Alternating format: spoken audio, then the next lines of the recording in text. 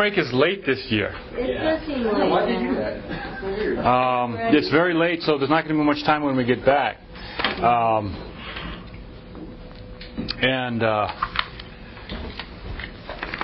I would take any questions you have about adjoint operators today, or any of that stuff. Yes. Related to 2.9.10. Okay. It's about the right shift operator. Yes. They want us to find the corporate adjoint operator in T. Yes. So in general, other than just making something up, would there be a procedure for finding? Well, yes. I think the thing is this: you would just apply the adjoint equation. Okay. So if I have an orthonormal basis, okay. If I have En as an on 3,9 number 10. Yes, I did. Well, unless I turned it on backwards. Maybe I turned it off. Yeah, it seems to be on. Is that verified? Okay. 39.10. Okay, thank you. They give you an orthonormal set, or basis, orthonormal sequence. Orthonormal sequence.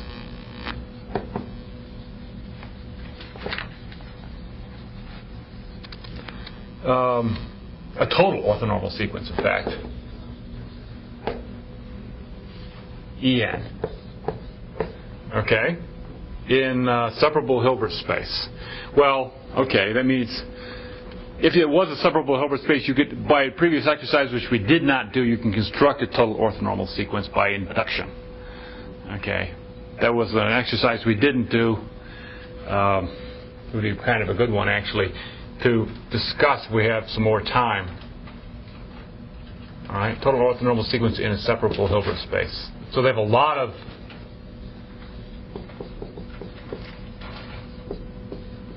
hypotheses here that you're not going to have to use them all, I'm afraid, okay? And then you can, in other words, in this context, you can go ahead and do it. Define this thing, all right? You find T of En equals En plus 1. So that's called the right shift. Now,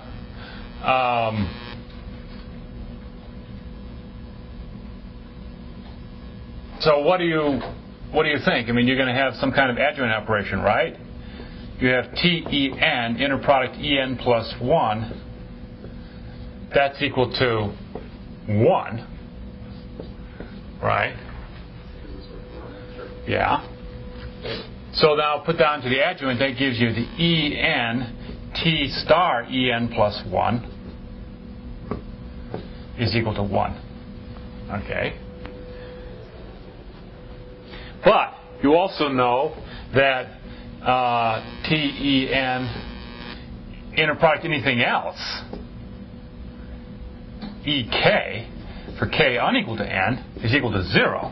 Excuse me, K unequal to N plus 1 is equal to 0. Okay, so you also know, therefore, that En T star EK for anything is equal to 0 for K unequal to N plus 1. So that tells you what T star does, basically. Right? That tells you rigorously, you know that T star, that you know what T star does, because you know that T star acts on anything of the form alpha K EK. K goes from 1 to infinity because the set is orthonormal. So every x, for all x in H, x equals summation alpha K EK. K goes from 1 to infinity with some sequence alpha K squared finite. Alright? X can be represented this way by the hypothesis that you had a total orthonormal set or sequence. This implies this. Okay? So you can represent every x that way. So therefore, you're able to calculate T star on anything by using this data. And it's obvious to guess now what it does. All right?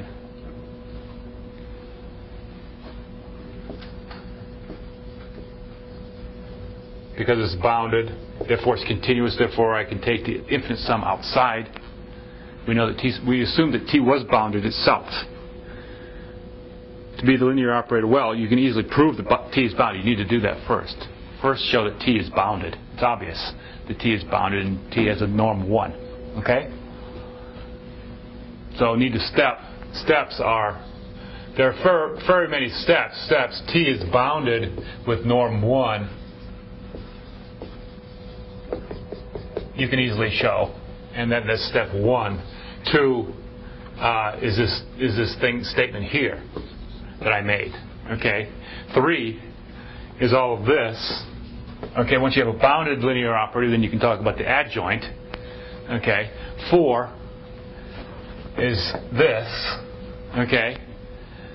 And then you're pretty much done. Okay? Then you just identify everything. Okay?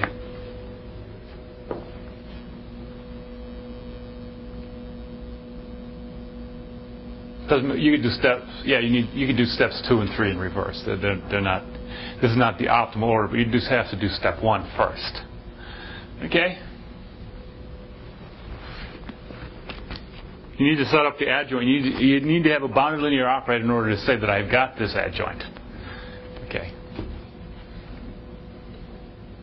Okay.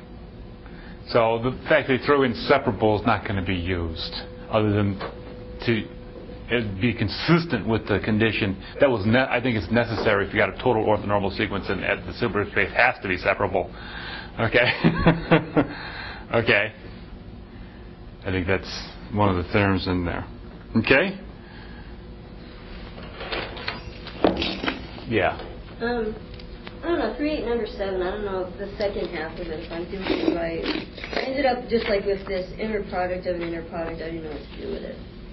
3, 8, number 7? Oh, okay. Yes, I make some comments about this perhaps, though I wasn't going to actually do the problem.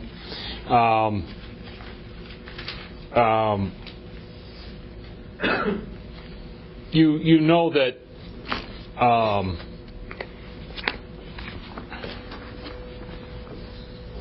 three, 8, number 7, you have that. What you know is that so you've got a Hilbert space H given.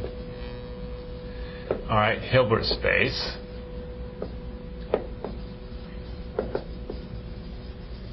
And it is supposedly, with the inner product, the usual notation on it, just like that. Okay, so that's on the original Hilbert space. Now let F be an H prime, that is, F is a bounded linear functional.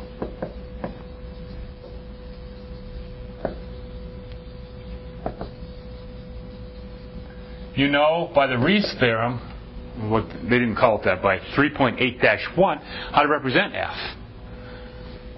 Represent F by 3.8-1 as F equals F sub Z equals inner product of X, F of X equals F sub Z of X equals inner product of X with Z. Maybe we should make that bigger. So in other words, there's a one-to-one correspondence between the elements of H and the elements of H prime. That's what 3.8-1. It gives you a one-to-one correspondence. There's H, and there's H prime. Here is Z here. Corresponds to F sub Z equals the function which is inner product with Z. Okay? F sub Z dot. Okay, in other words, that's the function, the element of H prime, the linear functional. Okay? It's a function on H, means it's an element of H prime. So this is an element of H prime.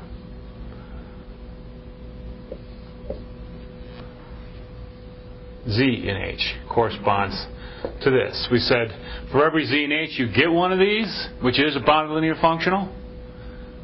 Okay.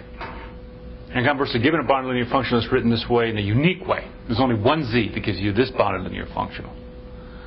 Okay? So that's a one-to-one correspondence that's given you now.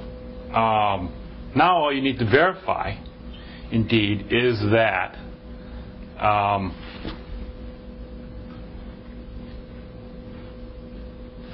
that H prime, this is a set of linear functionals, so that's as a vector space. Okay, you've got this. But now I want to show that there's an inner product on that vector space. Okay, in other words, I want to show that the norm is given by an inner product. Okay, here's the point. It's not only a norm, it's a norm space. H prime is a norm space, we said, right? H prime is a norm space because that's the theory from section 2.10. H was a norm space, so H prime is a Banach space with norm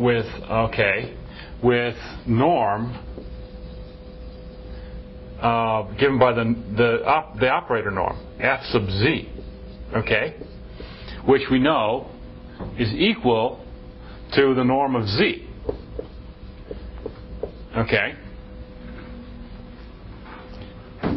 to show that indeed this norm is given by an inner product is shown. This norm is actually given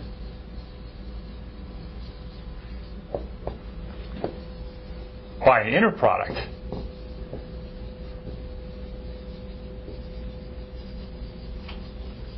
which we'll call inner product sub 1 on H prime. Okay? In other words, you get a norm space by operator norm. Okay? You already know that from section 2.10. We want to show that the H prime is not only a Banach space, it's a Hilbert space. Okay? Banach space with an inner product is a Hilbert space because it's already complete in this norm. I just want to show that this norm is actually comes from some inner product structure on this vector space. So I need to establish that. Now, how do I establish that? Well, you need to verify that the inner product that they give you, written down there, actually does the job. Okay? Okay. Now you would say, doesn't that make H prime is therefore a Hilbert space, right? H is a Hilbert space, so isn't H prime just equal to, isomorphic to H? And if you look in the definition, you'll see the answer is no. Because the inner product is reversed. They got F sub z, inner product F sub v equals the inner, in the 1, to show that this does the job. Show that F sub z, inner product F sub v, sub 1, by definition equal to the inner product of v with z, does the job to make H prime that already has a norm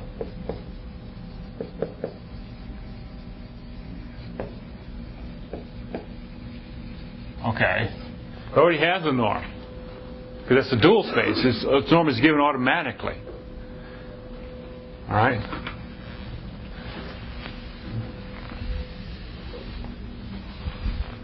Into a Hilbert space. Now you say, well, if I've got a Hilbert space and it's 1-to-1 mapping with another Hilbert space, and I've got an inner product, all this stuff, well, doesn't that make it just two isomorphic Hilbert spaces? No. Because the isomorphism condition, if you look back, when you define isomorphic Hilbert spaces, which was in section 3.2, I believe, where they snuck that in there, I didn't really cover it. Isomorphism between two Hilbert spaces is that you have an isomorphism that preserves the order of the inner product. So you need to have tx, ty equal to xy. Okay. So I've got a mapping T here. T going forward, let's say, 1 to 1 onto, going from z to f sub z. All right. Which, and then I've got this inner product over here, but you reverse the order. The v and the z. Okay, here at f sub z corresponds to z, f sub v corresponds to v in this mapping, but then I flip the sides in this inner product. So that only true if it's a real space then? Yeah, then if it was a real Hilbert space, then they would be isomorphic. Okay, but so then only in general for the complex Hilbert space. If you do it again, then the double dual, you get to switch it again. So problem 8 following.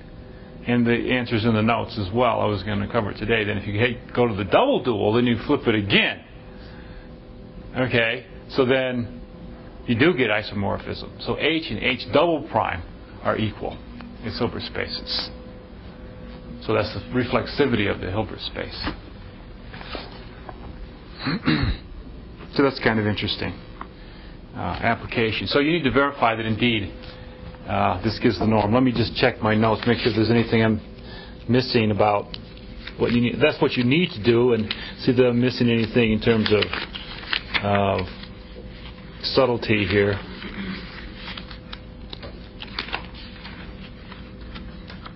What do I do with my homework solution?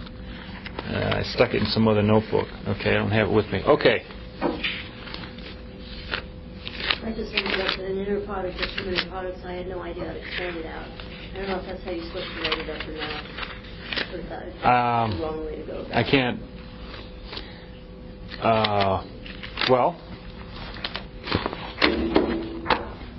I mean, officially, all I'd have to do is verify that this is an inner product. Okay. I need to verify this does work as an inner product, right? This verify that if I call this star, verify star does give an inner product. In other words, this, okay. So it goes through the inner product axioms 1, 2, 3, 4. Check IP 1 to 4. 1, I think it's 1 through 4. I can't remember if they used Roman numerals. I guess they didn't. Probably just call it 1 through 4. All right. Okay. And then 2, check. That's 1, and then 2. Verify that f sub z equals, well, this is trivial then, the norm of fz squared is equal to z squared. Okay? Okay. You need to check that because that's the norm, right? That's trivial. So they're almost done. Okay. Maybe I don't have to do what I was trying to do then. I was trying to derive it, I guess.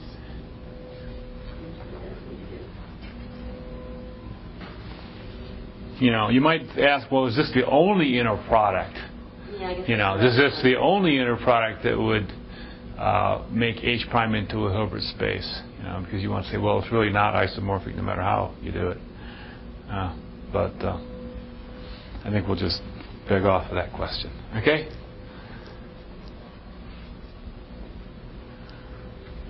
All right. I just have one really quick question. Yes. The last one. T to the n is T of T of T of T, right? Yes. Not T times T. Yeah. But I can give you a slight hint on that one if you want. Do you want hints? I mean, the basic thing is, okay, here's the basic thing. You're going to have enough trouble with the last problem anyway. So the previous problem is not that easy either, but some stuff from 3.9, but 310 dash, I forgot what it was, 6 or something. 310.6. You say you assume that T is not equal to the zero operator. That T is bounded in self-adjoint.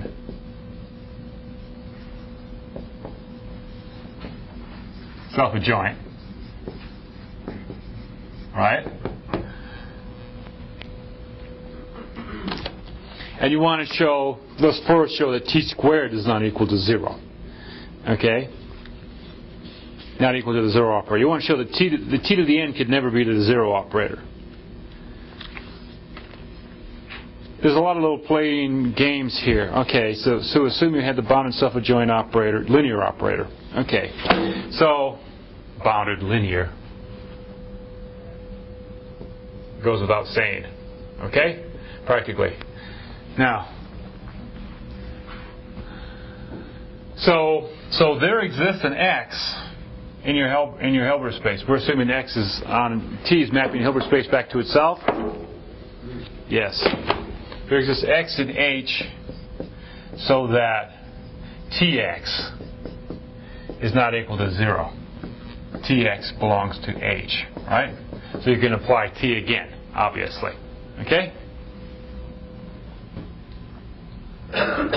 Okay. Alright, so if that's true, then I claim that you can show that T squared. Let me just show that T squared of x is not equal to 0. Claim T squared of x is not equal to 0. And then you get the basic idea. How would you show that t squared of x is unequal to 0? He says first show for that t to the n as an operator is unequal to 0. Well, I'll just show that t to the squared is not equal to 0 as an operator if I can show one element is not equal to 0. And that's the key is just to stick with this one x. Right? Just stick with the one x. And it's easy to see because what I do is I just go ahead to prove that's not equal to 0.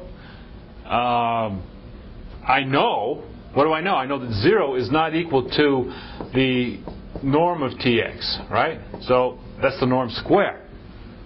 0 less than, okay? I know this, actually.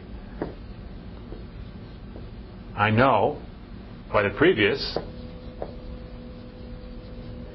this, right? And then you go on from there. So, now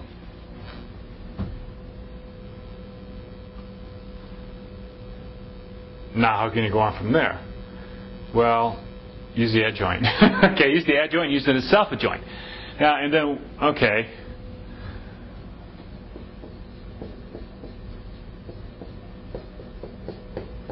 Okay, so that's a non-zero quantity. All right, well, that means x can't be 0. We already knew that. But this other side couldn't be 0 either. If the other side was 0, you have a contradiction. Okay, that's the basic step. And then, but you still have to finish the rest of the problem. Okay, which takes a little bit of head scratching. Okay, all right.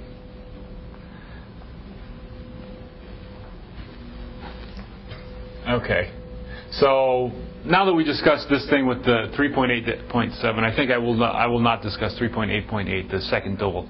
It's in the notes now, and you can follow that, I think. I'm going to read that. Or discuss the second dual.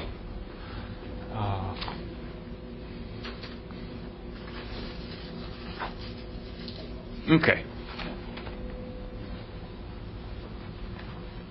Questions? Those are good problems. And there's another good problem on the exam. Okay. The last problem on the exam is of this same kind of flavor. Only there's one, you had to show that the T star inverse is the... In other words, you had to do something like this, T star inverse. This is not that easy of a problem. At least not the way I was looking at it. Okay. You had to show this one, right? I did that in 2 lines. You did it in 2 lines? Okay. Very good. Well, it must not be that hard then. You can get it 2 lines, but I think you have to use one of these lemmas or something like that. I don't have my notes. But, yeah. But again, you're going to have to... I think the basic technique is to use that the lemma. This was on a complex Hilbert space, right? Was this for a complex Hilbert space? I don't know if they specified on that. 3.9, number 2. That'd be LHB. Show this. Okay, it's not. Project of bound linear operators. Inverse is bounded. How do you show equality of operators? That's the hint. I believe you're going to need to use the zero operator lemma. Okay. So he didn't show this. He didn't show this as one of the properties in 3.9-4 because he was talking about. He didn't talk about if you assume you had an invertible operator from H to H, so he left it to the exercise. So it's similar as to the proof style of 3.9-4, I believe.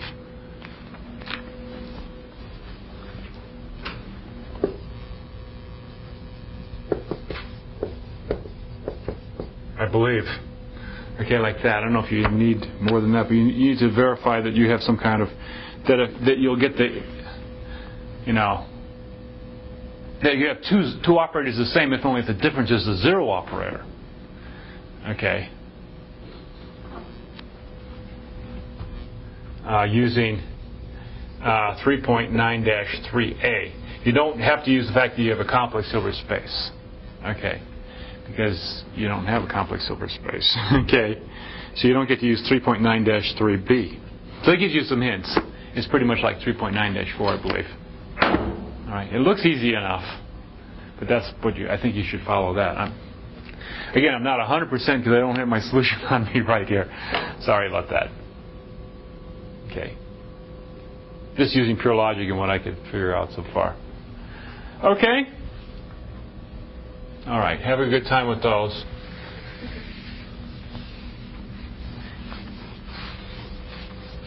It tends to be pretty computational, this one. Putting some of your theorems together a little bit.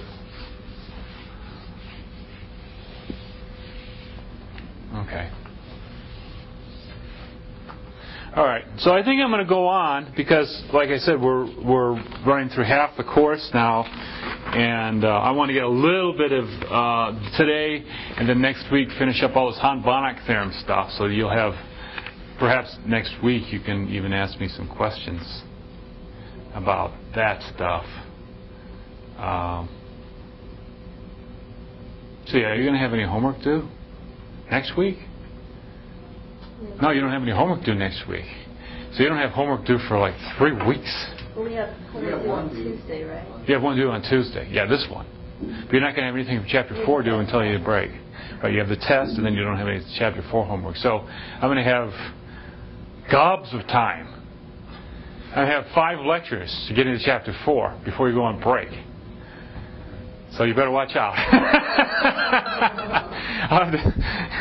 Okay. We're going to use up a whole nother, 15% of the course. Something like that. Okay. So, okay. In the next 5 lectures. So, you may ask me some questions about your test as well, and we can have some question and answer periods, but this was pretty much it for this homework. And that's the end of Chapter 3. So now we're into Chapter 4. And I'll give you some new homework assignments. You should probably be thinking about those before the break for sure. So we can get those in. Okay.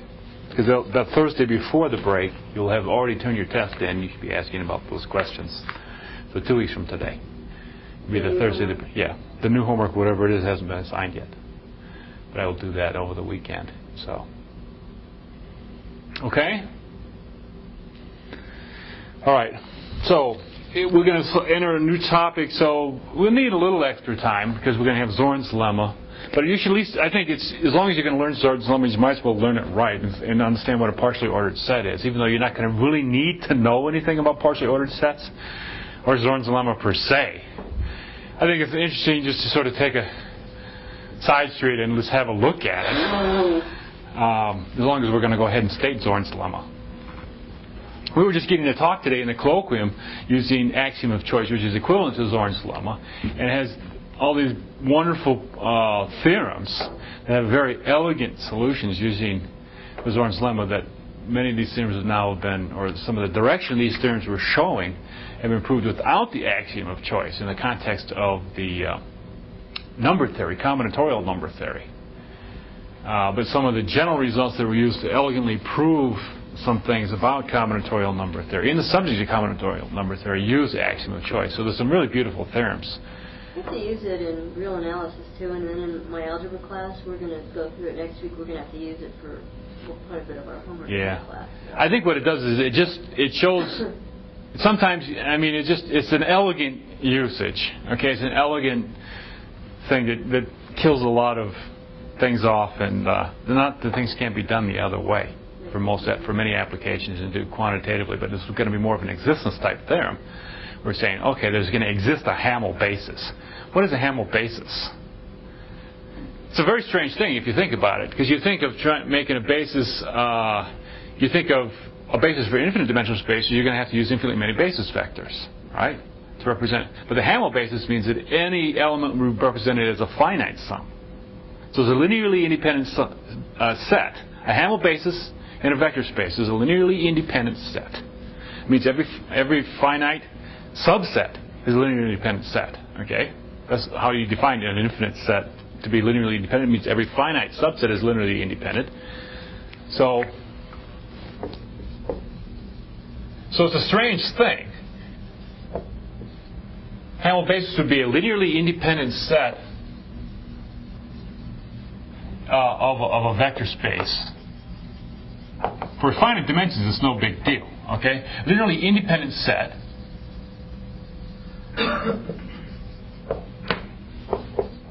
This is back in section 2.1. They actually gave the definition, but we kind of skipped it at that time. All right, remember when we were doing the PC tablet or whatever that was called? Okay, linearly independent set, and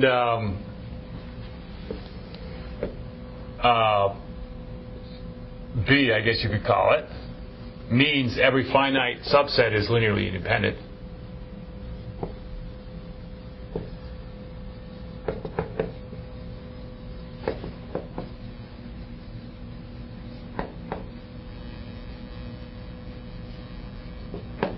That spans, let's call the vector space X, that spans X means the set of all finite linear combinations is equal to X. The span of B equals a set of all finite linear combinations. I'll just write it as finite linear combinations of elements of B. Okay, that means that, well, if you've got this Hamel basis, that means anything in X can be written as in a unique way as a finite linear combination of the elements from this basis. So no infinite sums. So it's kind of counterintuitive. We'd rather have the Schauder basis, it seems like, where you get the infinite sum, and that's the element. Okay? So in other words, take the closure of the finite linear combinations of a countable, collection of basis vectors or something like that. That's your that's your basis. That seems a little bit more natural to me. But this one is also around, and the theorem that follows from this Zorn's lemma is that every vector space has a Hamel basis. You say, what the heck is that thing looking like? You're not going to construct this thing. Just try to think about it for L infinity or something and say, there's no way I can construct one. Okay?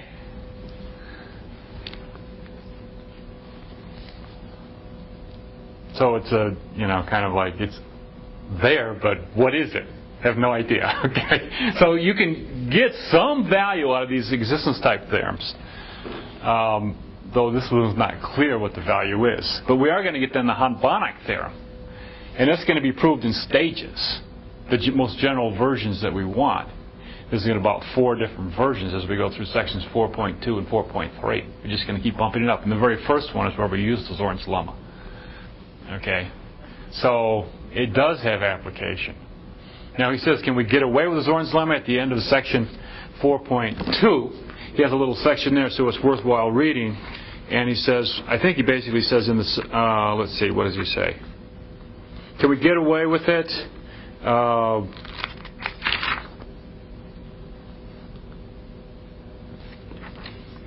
Then he says, well, in certain cases, yes, we could do a more constructive thing. Okay. But I think the point of view is that, it's more elegant the way we did it here. So in other words, there's this trade-off of elegance, easy to quit, okay, versus ugly and quantitative. Okay. Okay. So it has this role. Let's just put it that way. It has this role. You have to use it for, right? Aren't there some things that you can't do without it, or maybe not just in this course, but I mean in general? Aren't there some things that... I'm not fully aware. All I know is that mathematicians, say they always notice when you used it. Yeah. Okay? Okay. You used it. Okay, that's fine, but, there's always an industry of then, can I do it without it? Okay. And that usually provides another fruitful direction. Okay? So it's such a tool that is very valuable, but it's like, all right, is there another way? Okay. I don't know how to represent it. It's a certain tool in your toolbox that you probably have to use in certain areas, okay, realistically. But there's always an interest in doing it other ways, okay, which leads to other, discussions and so on. So it's an interesting, is there a way between the worlds, so to speak, of the axiom of choice and not the axiom of choice? If you write a paper and you're trying to get it published and you've used it, are they going to frown on it? No. It's Fine. not necessarily. Just say, could you do it without it? Okay? Or that you will mention that you did use it. In certain areas, it's just going to be just like, of course you used it. Yeah. You used the Hahn-Banach theorem. Okay? So I'm not that well enough familiar with the subject to really help you with that. I'm sure, and there are analysts who are, and I'm just not one of them, okay, that knows all the ins and outs of that particular business. I'm just going to introduce it to you now, okay? So I apologize a little bit about that. Okay. What's the idea? Well, like what you said, they don't think about it too much. They use it when they need to, and they don't think about it all the time. Yeah, it's good mathematics. Yeah. And you'll see some really nice theorems, okay, that use it, okay. And so you'll say, well, there's no problem with that. I love that theorem, okay. And then you'll see, that it spawned, interesting other results, So I don't think there's any question about it that it's definitely part of the mathematical world, okay. We're not going to talk about the continuous hypothesis. No. Not that I know of. I'm not a set theorist. Okay, let's talk about a partial order on a set M. That's a very simple thing, really. Is a relation. I don't know if you learned about relations when you took discrete math. I'm going to call it R because I did at least teach discrete math once. A relation is simply a subset of the Cartesian product. Okay? More general than a function. A relation is more general than a function. It's just a set of ordered pairs where each of the coordinates is an element of the set. Okay? Good. Everybody's nodding. That satisfies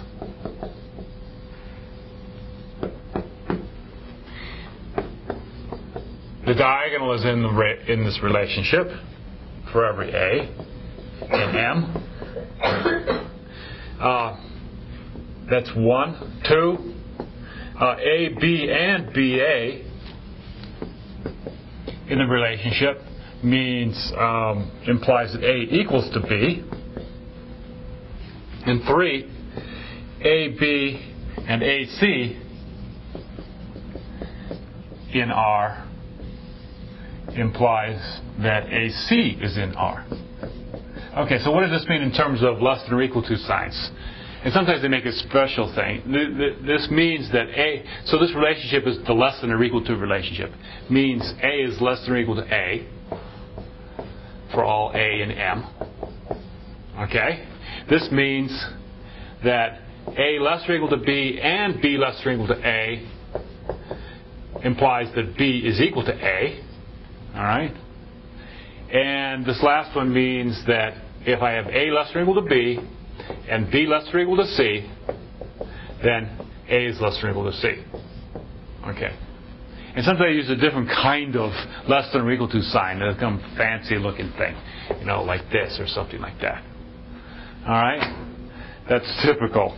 All right? But here, the author's not going to mess with such fonts. All right? There's no... Equal to A, could A ever be just strictly less than A then? We're not going to do the strictly less thing. Okay? But it could... Well, if A is less than or equal to B and A not equal to B, then we're talking about strict inequality. But he's not going to get into strict inequality. So if it's less than or equal to and not equal to, then that's strict inequality. Okay? That's all it is. All right? So, what are some examples? So in particular, a totally ordered set. Okay, what's a totally ordered set? M is totally ordered.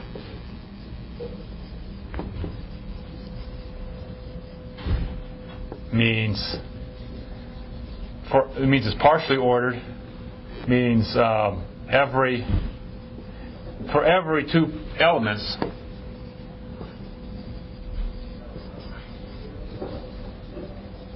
A and B in M, either A is less than or equal to B or B is less than or equal to A. So every two elements would be or B is less than or equal to A. That's a definition. So the real numbers, an example. Any subset of the real numbers, okay? With the usual less than or equal to. All right? Is totally ordered.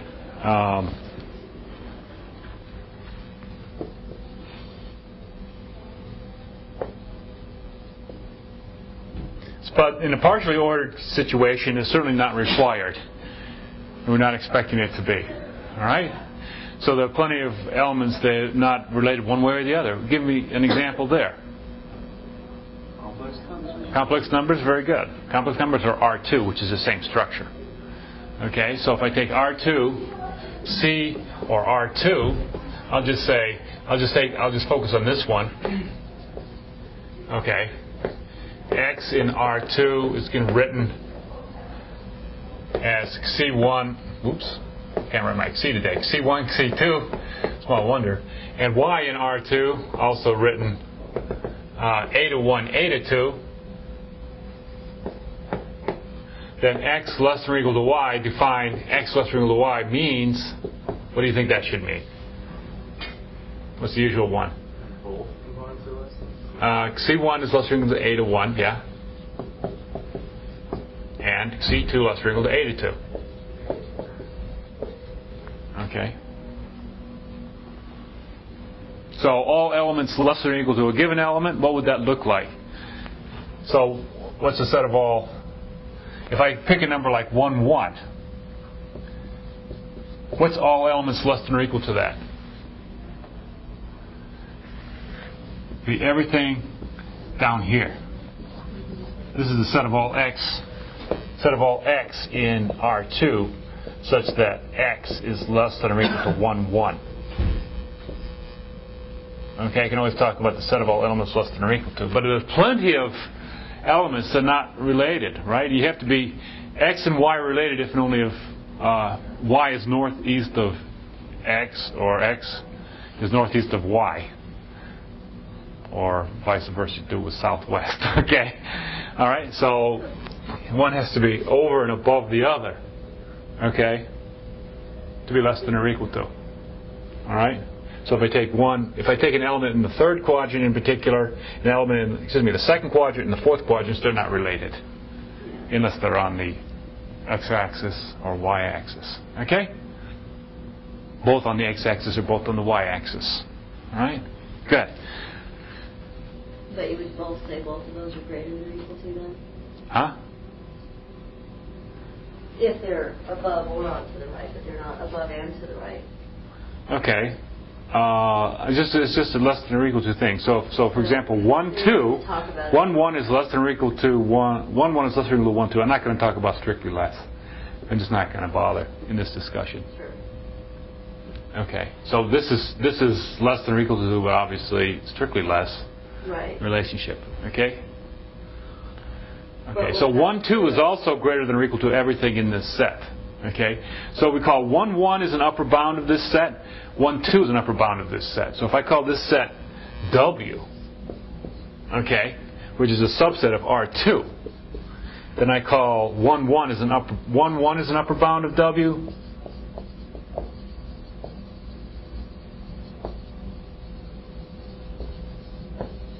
And 1, 2 is an upper bound of W. And obviously, in this case, 1, 1 is the least upper bound. In this case, the least upper bound exists. Okay? That is actually in W. Okay? So I could have defined W by the strict less than, then it wouldn't have been in W. Okay?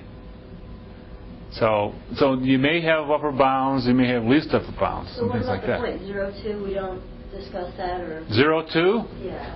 Okay, that's certainly a point. Okay, it's not an upper bound of this set because it's not greater than or equal to this point over here. All right, it's not an upper bound. So 0, 2 is not an upper bound of W.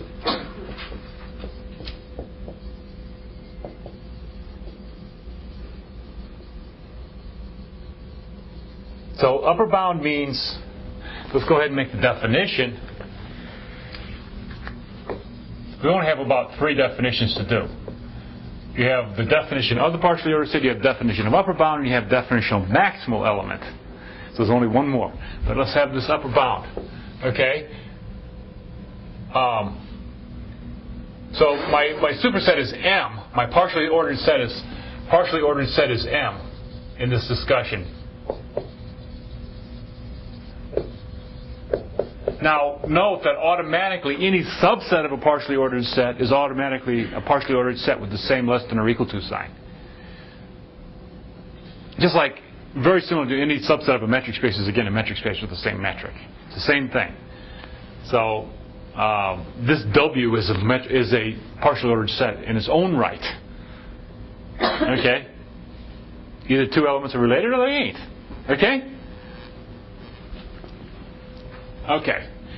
But in my discussion of this definition, I'm going to start with my superset's going to be capital M. And then an upper bound of a subset W in M is any element little m in the big set. So you don't have to be, the upper bound doesn't have to be from the subset.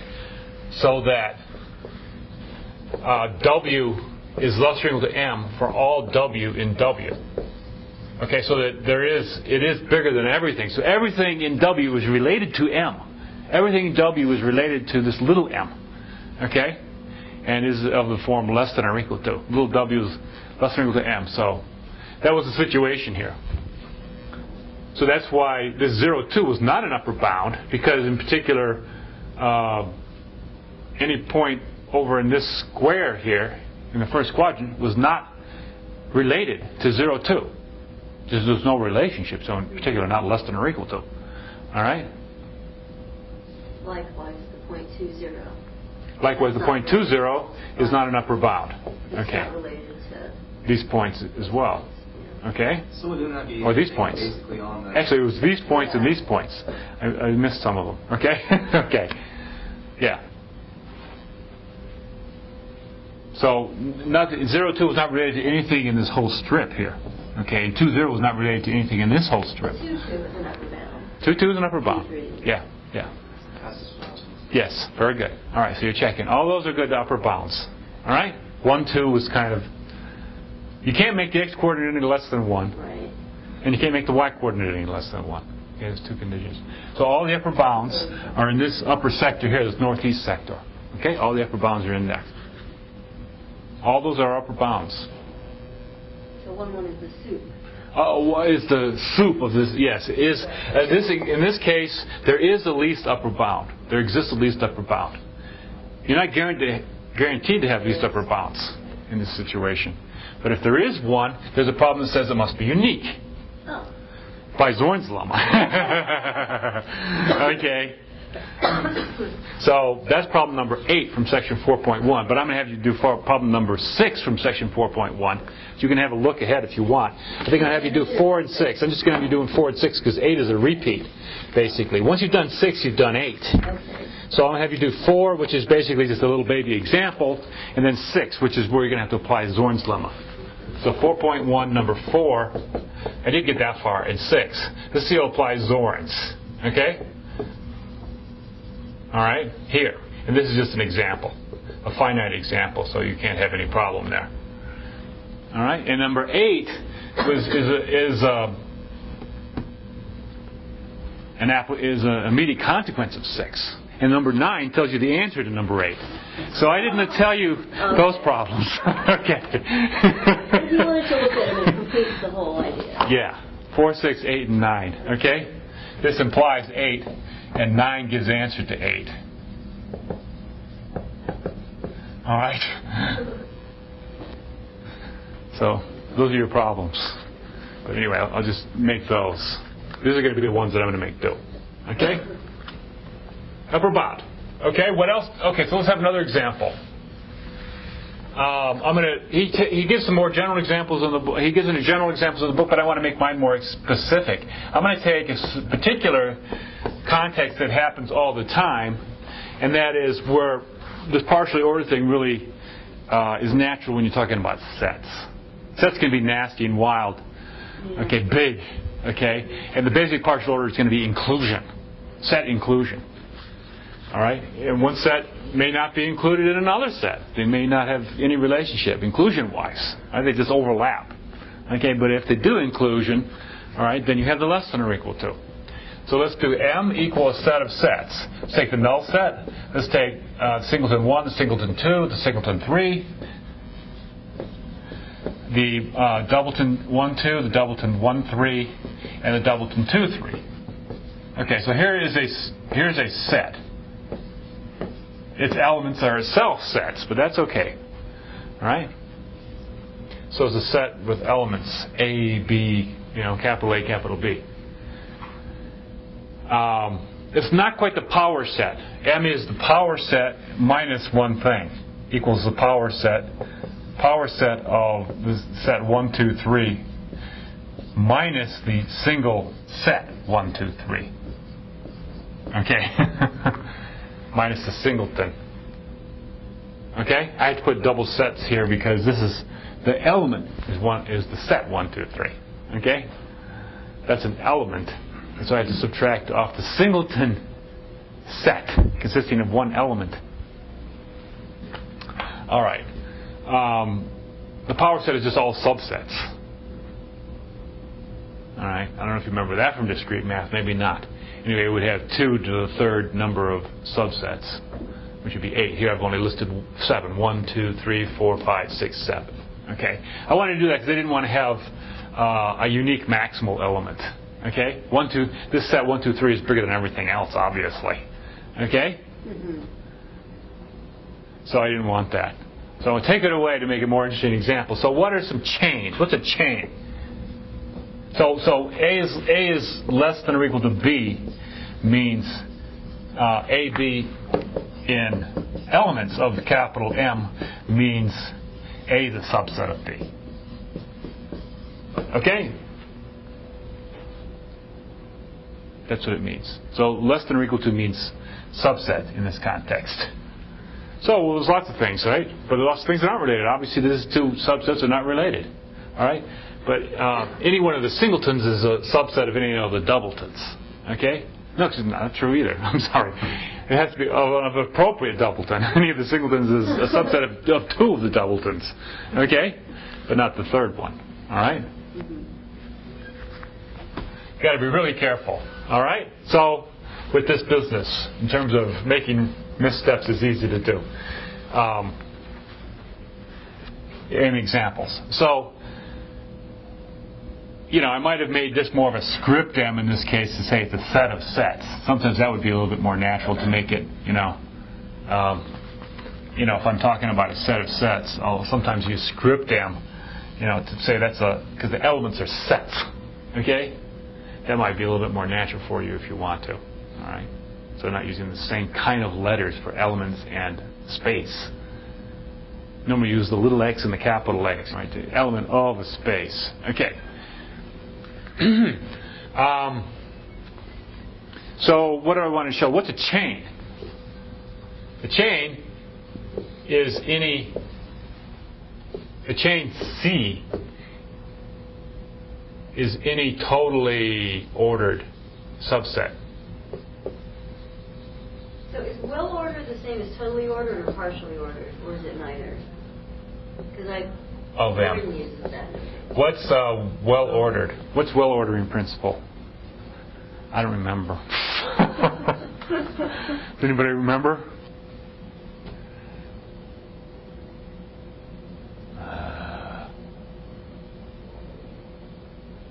That's what Royden used, and I was just trying to remember because I had to do something. I think well ordered is between any two reals is another real. Something like that. It's something simple. You might want to look it up. It's this isomorphic to that something has a maximal element. They're the same, means the same thing. Okay. Well, why don't we answer those next time? Okay. It's not in this book. Okay. Let's bring in the well ordering thing. All right. Next time. So let's talk about just partial orders right now.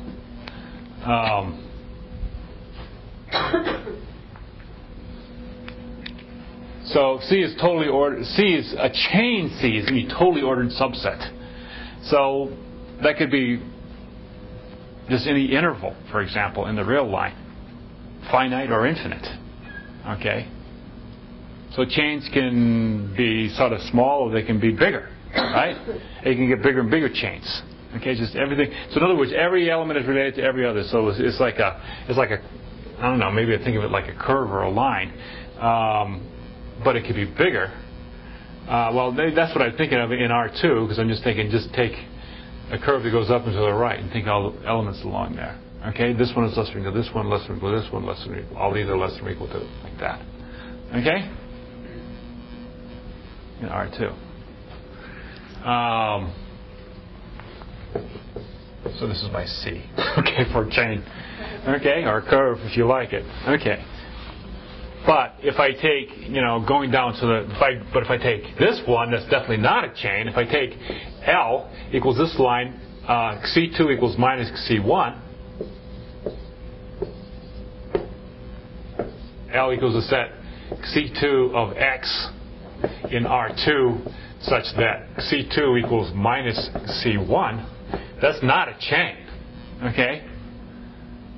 Because nobody is related to anybody else except A is equal to A. Alright? So this is a subset of R2 is not a chain. In fact, no two elements are related to one another if they're different. A unequal to A and B in L, A unequal to B are not related. Well, if A and B are in L, and A is unequal to B, then A and B are unrelated.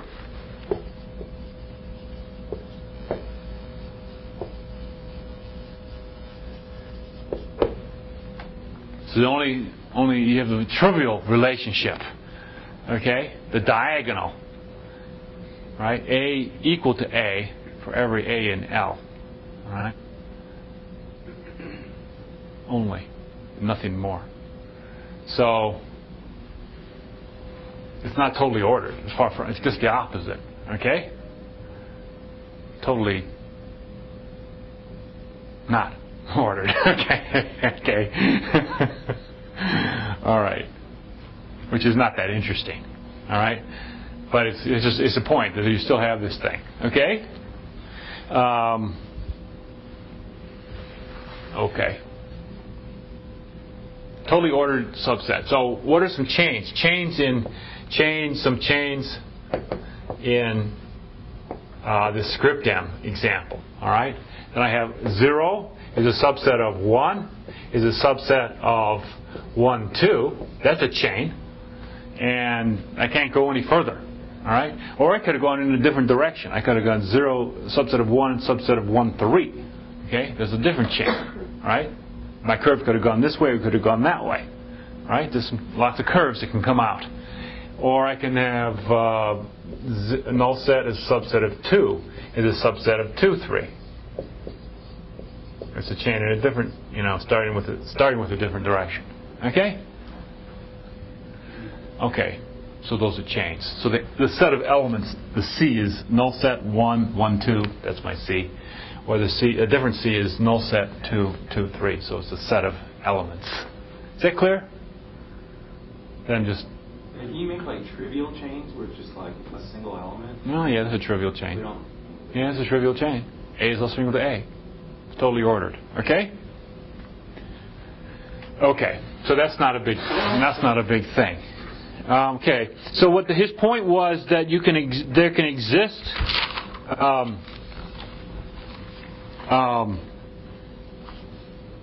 there exist subsets that have no upper bounds.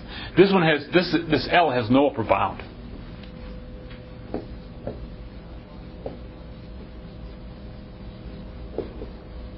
Right? Because you're going to have the x coordinate go to infinity because of the line going down to the right. And you have the y coordinate to be infinity because of the line going up to the top. So any upper bound has to be infinity, which is not going to be in the space. Let's assume. Okay? Let's not put infinity in there. Okay? So there's no upper bound in this case. There would be if I could throw in that infinity. All right? So there's no upper bound. Yet, okay, what's a maximal element? Okay. What's a maximal element?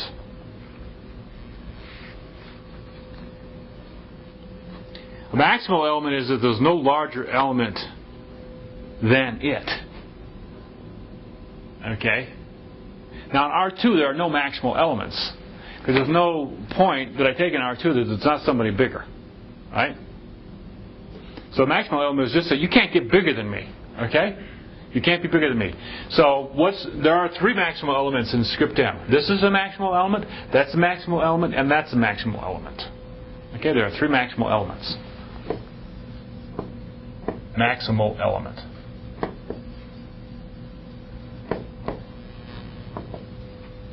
Elements.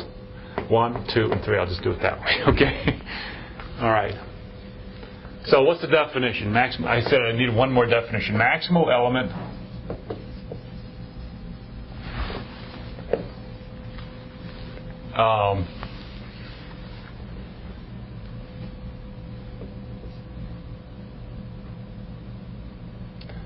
is of the partially ordered set M. Okay, I'm saying I'm starting with this partially ordered set M. That's my superspace. Is that it's an element little m and capital M, so that if little x purports to be bigger than it, okay,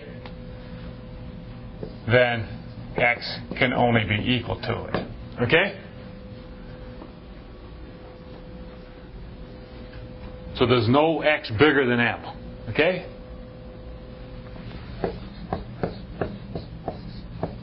Okay. All right? So m is not less than anything. All right?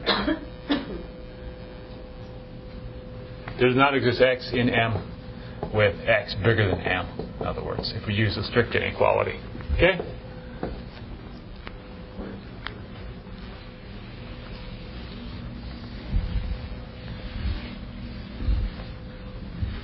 Okay, so those are some maximal elements, and there's no maximal element R2. What about in this weird example L, though? I claim that every element is maximal.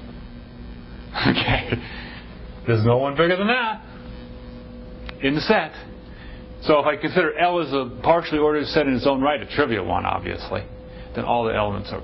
If I take only the diagonal for my relationship, all right, AA is in the.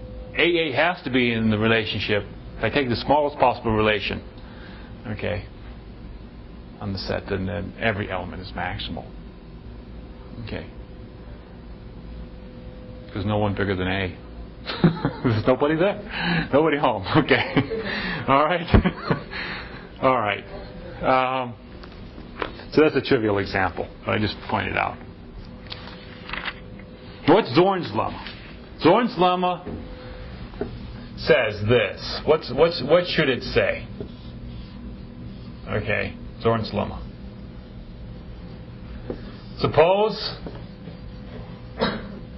every chain C of a non-empty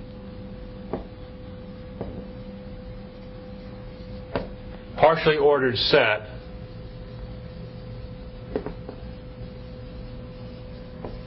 M.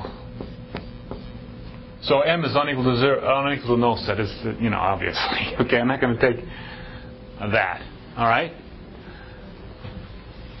Has least upper bound.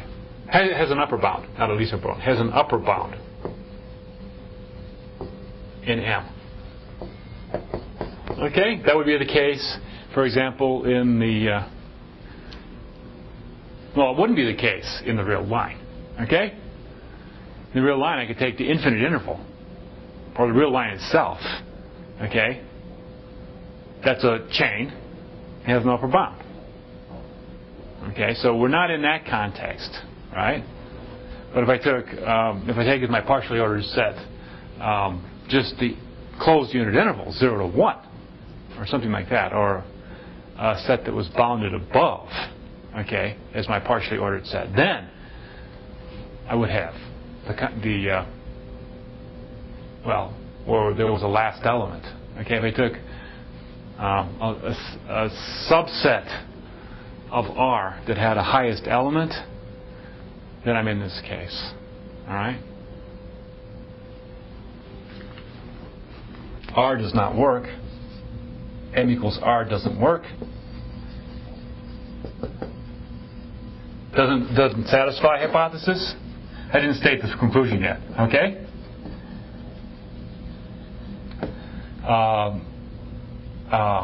M equals a subset of R with a largest element does.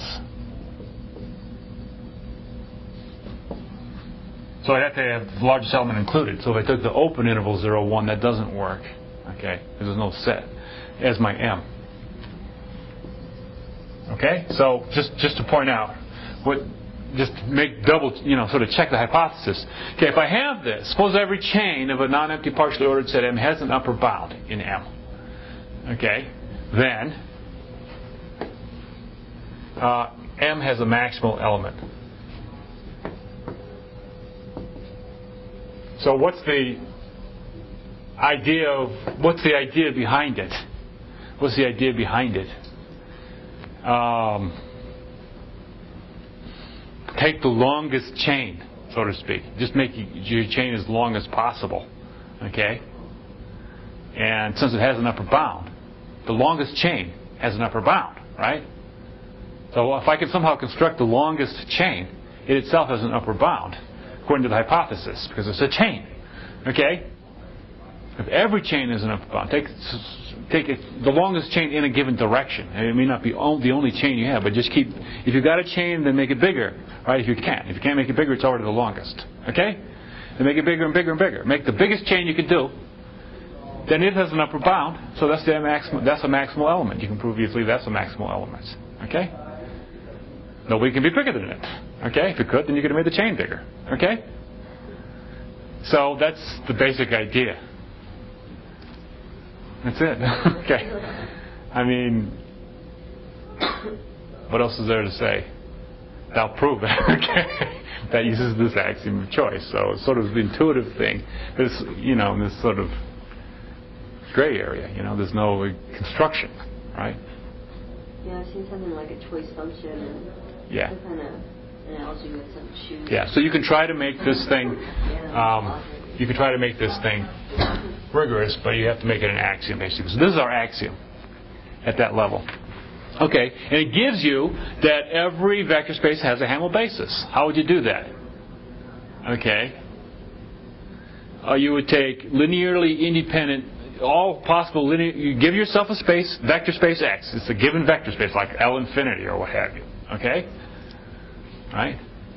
All vector spaces have a Hammer basis. Application. All vector spaces have a Hamel basis. You have to check the hypothesis.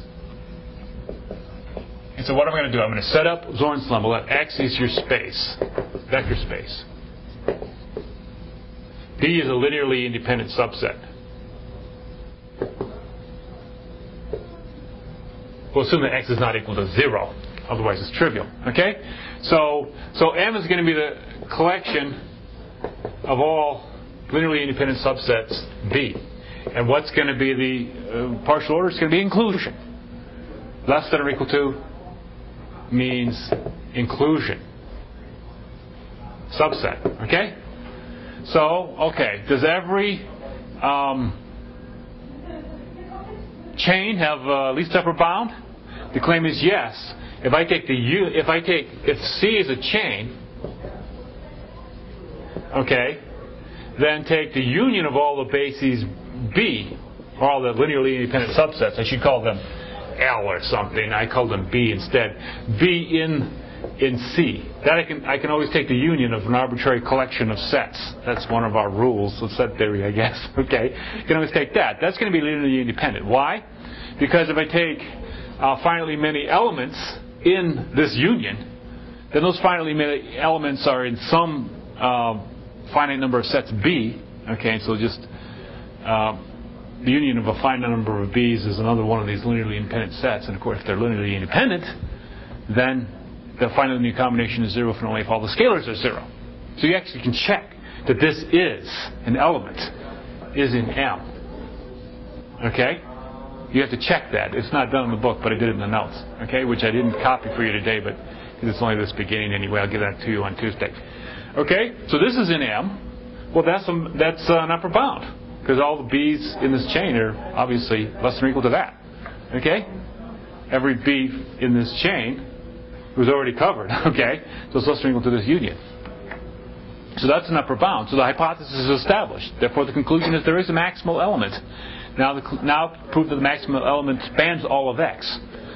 Let U, conclusion, U equals max element, exists. Suppose not. Suppose span of U is not equal to X.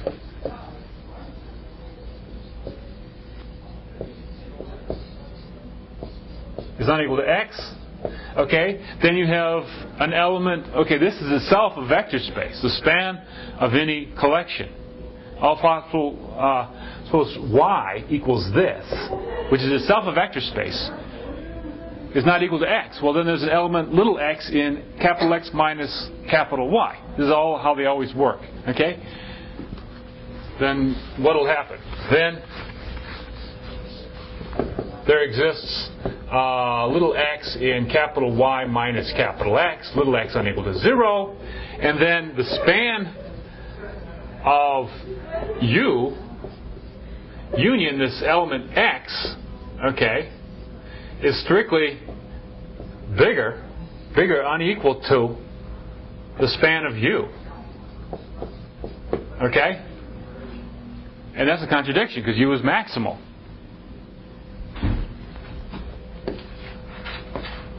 There's not supposed to be anything bigger, right? Okay. So, therefore, you have this. Every vector space has a Hamel basis. So that's the style of how this Zorn's lemma gets working in terms of set inclusion. You'll see this again, and then they do it again for total orthonormal sets. Every Hilbert space has a total orthonormal set. We can actually construct it by induction in case it's a separable Hilbert space. That was the exercise that I said we skipped in section 3.5 or something, 3.6. Okay? Okay? So, we'll use it one more time when we go to the Hahn-Banach theorem. So, we're going to steam ahead. There's some computation in sections 4.2 and 4.3 that's going to take us a little bit of time, so I will easily use up those lecture hours. Okay, sorry. I'll try to fill it in with some more examples if I can. Yeah. All right. Thank you.